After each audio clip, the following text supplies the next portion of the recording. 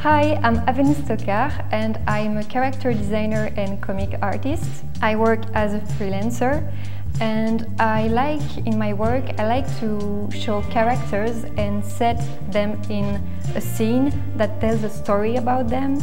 I like to create emotions in a specific moment. For that, I like to use lights and atmosphere to enhance these emotions. Through the tutorials, I'd like to share with you some tips and tricks that I use and that I learned through my journey to create this kind of scenes. So I'd like to tell you about character design and how to use light to create emotions, and that's pretty it. So yeah, I hope you will like it.